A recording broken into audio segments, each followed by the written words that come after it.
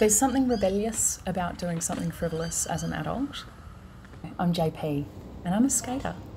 I've had skates for more than a decade. I looked at them a lot and thought about skating a lot, but never did.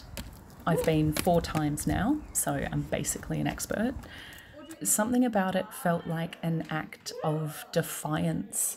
I was an arm-flailing, cackling superhero. I think we forget as adults that trying can be the entire point.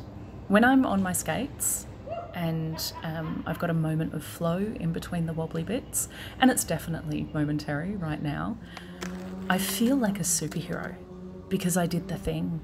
I tried and I'm having fun. It's not about being the greatest skater or having the prettiest outfit or knowing the most tricks. It's celebrating the adventure after so many years of being too scared to try. Elegant. This is my skate story and it's great.